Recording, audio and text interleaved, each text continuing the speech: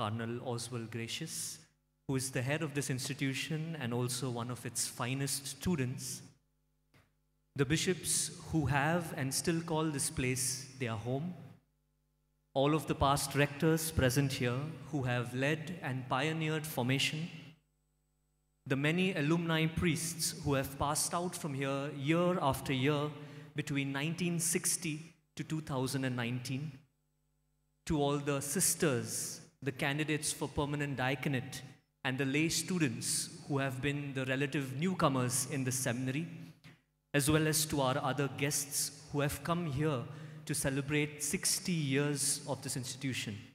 I wish to tell you, welcome back and welcome home.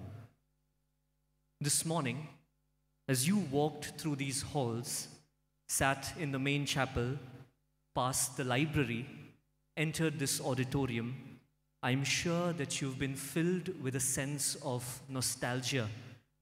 I'm sure that you are filled with a sentimental longing or a wistful affection for the time you have spent here in the past.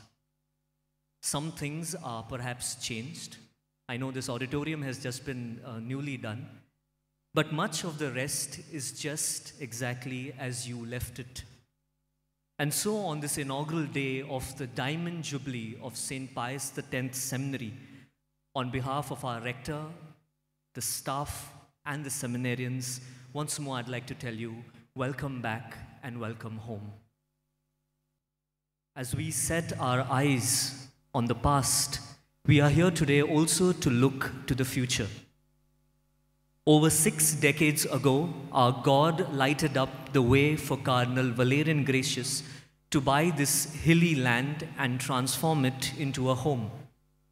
As we proceed then to the lighting of the lamp ceremony, let us hope that God will also light up the next 60 years of this formation house. I now invite His Eminence, Cardinal Oswald Garcias, as well as the former rectors of our seminary, including our current rector, Father Aniceto Pereira, to proceed towards the lamp. Our former rectors also include, who are present here, Bishop Bosco Penna, Father Cesar de Mello, Father Cleophas Fernandez, Father Harry Vaz, and Bishop John Rodriguez. As the ceremony begins, my dear friends, let us spend a few moments in silence as we invite the Lord in our midst to the symbol of light.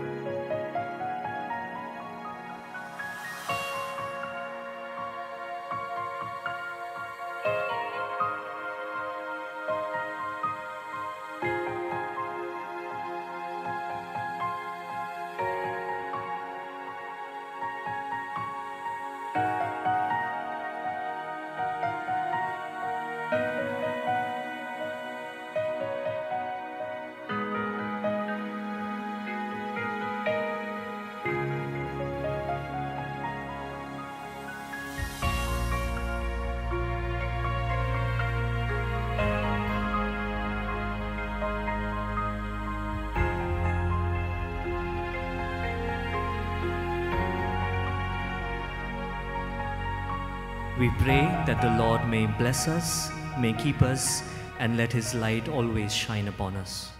Requesting our guests to kindly proceed back to their seats.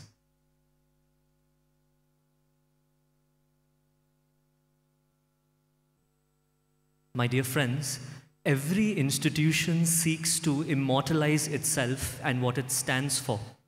And one of the ways in which they accomplish this is through a coat of arms, more commonly known as a logo. Our original seminary logo was designed by Reverend Father T. Molina, a Jesuit, and it invited seminarians and priests to be ambassadors for Christ, just as St. Pius X desired. In order to commemorate and remember the past 60 years in a special way, the seminary has designed a new Diamond Jubilee logo. I now invite the Cardinal, through the press of a button, to unveil and inaugurate this logo.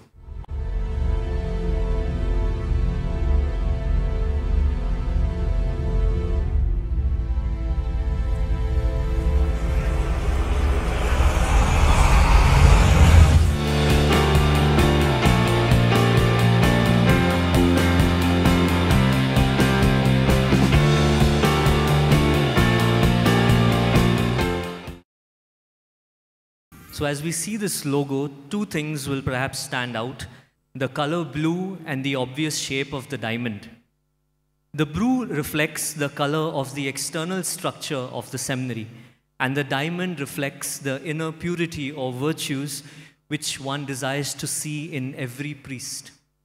Although strictly speaking, the diamond is a woman's best friend, a diamond logo can also be a seminarian's best friend. And as we look at it, and St. Pius's caption, "To restore all things in Christ," may we be reminded of the great pearl of great price, because of whom we joined, because of whom we underwent formation, and because of whom we have been sent out on mission. Pearls and diamonds are not born, they are made, they are formed. And at the helm of that formation is a rector. His job is to make sure that what entered the seminary as rough stones passes out as finely cut diamonds. He has to mine out what is deep within each vocation and make it shine. Our seminary has been blessed with many rectors, some of whom are present here today. On their behalf, I now invite the present rector, Father Aniceto Pereira, to express his thoughts.